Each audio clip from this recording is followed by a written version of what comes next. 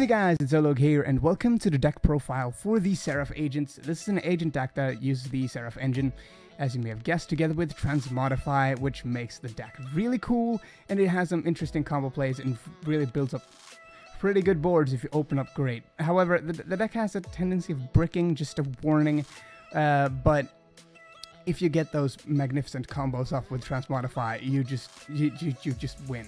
Okay, so let's go into the deck profile, and I will explain much as we go along. So first, 3 Mystical Shrine Balls, because we do run Agent of Creation Venus in this.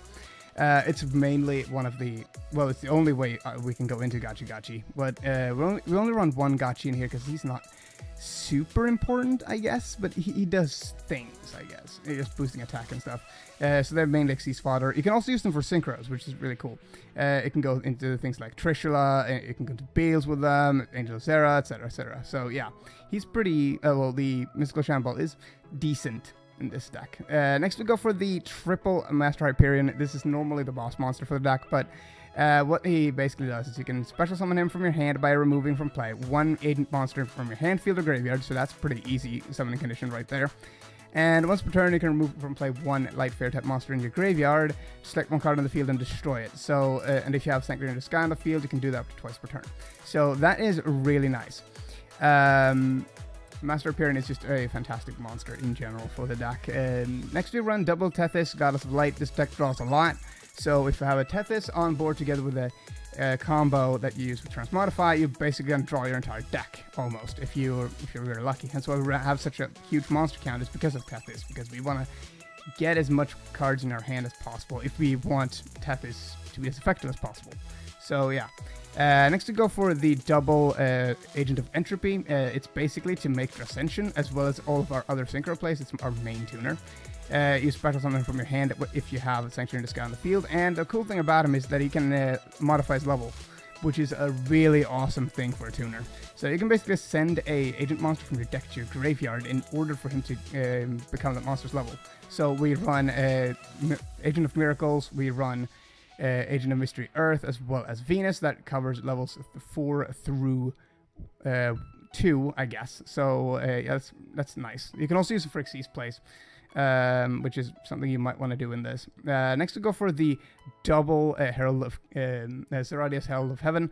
He is basically a main target for Elder God Nodin, as well as he searches out your field spell. So he fills a double purpose as well. He's a sizable beater too, in case you already have the card on board. So yeah. Next we go for 1 Agent of Miracles Jupiter. He's basically just a Transmodify target in case we don't have any Scepters left. He's not all that combo heavy, but it's still nice, since he can become a 2600 beater and run over things that generally cause trouble for the deck.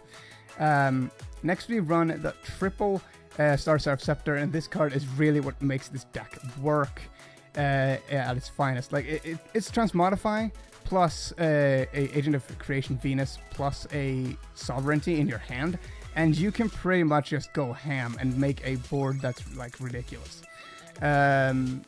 Since you of course use the Herald of Creation Venus to make a Gachi Gachi without paying anything from your hand. And then after that, you just play Transmodify if you have a Sovereignty in your hand. Special summon out your Scepter, search out another Sovereignty, special summon Sovereignty from your hand, then special summon the other Sovereignty from hand, draw 2 cards, and then overlay into something like Evil Sword Ouroboros, Advanced Sigma, or Satellarknight Delteros.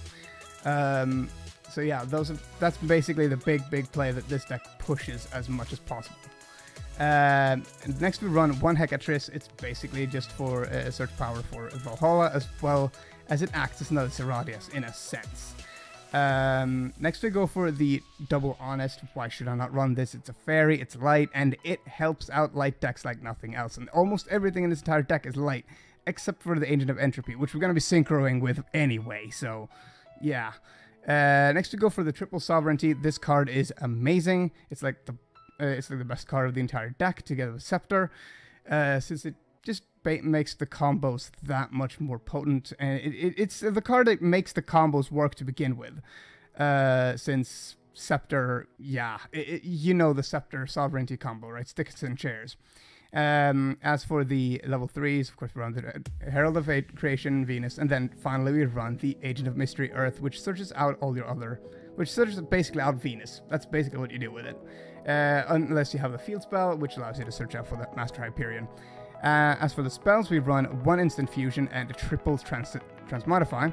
Instant Fusion is just for Northern, nothing special there. And then finally, the Transmodify is for the Venus into Star Seraph Scepter combo, as well as going into the Agent of, going into Tethys, basically with any level 4s that we have. So things like Hecatrice and Miracles goes into Tethys, basically. Next we go for the double Valhalla Hall of the Fallen. It's basically for increased combo potential, because you can make even bigger boards if you have this together with the combo I mentioned earlier. And finally we run the triple Sanctuary in the Sky and triple Call of the Haunted. Call of the Haunted is just for combo potential with Star Seraph Scepter, as well as bringing back monsters in general, so it's a very versatile card in this deck. As for the extra deck, we run 1 Elder God Norden, Elder Entity Norden, 1 Star Eater, 1 Leo, 1 Ascension Sky Dragon, 1 Trishula, 1 Beals, 1 Angel of Zera, 1 Michael the Arc-like Sworn, then 1 Clearwing Synchro Dragon, then 1 Armades, Keeper of Illusions, and then Evil Swarm Ouroboros, Violent Sigma, Stellite Dilteros, Gachi Gantetsu, and finally Dark Rebel Nixie's Dragon. And that runs up the extra deck, guys. So tell me what you think. And I'm out! And I have 1 duel to show, so yay.